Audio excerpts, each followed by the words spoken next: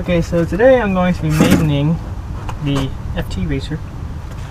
I've made a few modifications myself, but I won't go over any of that. Although one I will go over is I have this set up as an EDF. Okay, the motor that I have isn't strong enough to handle my props. I brought them anyway because I might decide to switch it out, put the other mount on it. I don't know yet. But as it stands now, I'm going to be flying it as an EDF because I want it to fly as a slow flyer. So pushing from the back gives a lot of headwind, a lot of head weight, which makes it float up, keeps it from going too fast instead of disproportionating the air across the body itself, which gives it more speed, gives it that penetration. But another thing that I started to do is I created my flight box. In my flight box I have my spare batteries, an extra ESC, my servo connectors, all my spare props, spare connectors, my controller sits right in here, servo extensions, everything that I need between switching out my models. I only have one model out here today, but this gives me the ability to swap my models out if I want to. Say I brought my stealth model, or I didn't want to fly the prop plane, I got tired of it, and I wanted to switch between them. I have all my electronics and everything to just swap them out. Now what I'm flying with today on this is a 1300 3S 3-cell LiPo. It's a 20C. Normally I use a 2100 because that's what my motor and my ESC are rated for, but I have a 40 amp ESC on there now, which gives me more push at lower amperage for my battery. It's not always the best way to go, but I do have my power pod in here, and I'm gonna go ahead and hook this up. And you'll notice this is my 1300, and I normally fly with this, which is my 2100. You'll see it's a really big difference in size.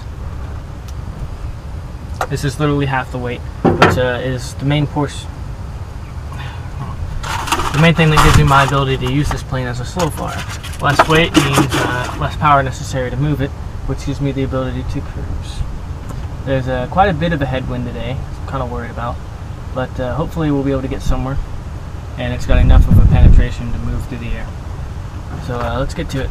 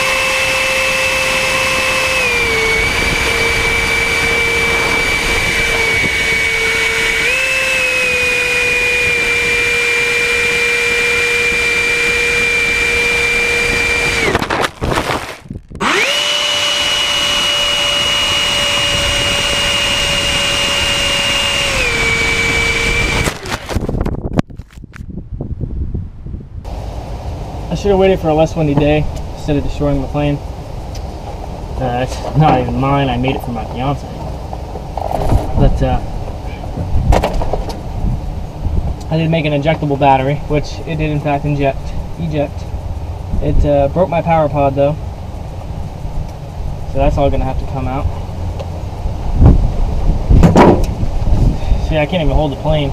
And the wind force was so strong that it actually snapped my stab off. It snapped my tail fin, and it's actually blowing me around. So I got a really bad gust that knocked it down and officially snapped the tail fin. I thought it would be okay to fly with, but it didn't. It did not take to it very well. I gotta find my flaps. Got busted up. It's never great, so I'm actually gonna take all the paper off right here and tape a hinge onto it, because the flaps on these planes, although it's a great idea, the way you cut through it, it eventually just tears up, and the paper separates from the foam, and then you lose your hinge and you lose your control. Shoot, that just sucks. So I'm gonna have to take it. It flies great, it really does, but not in the wind. Not in this wind. Yeah.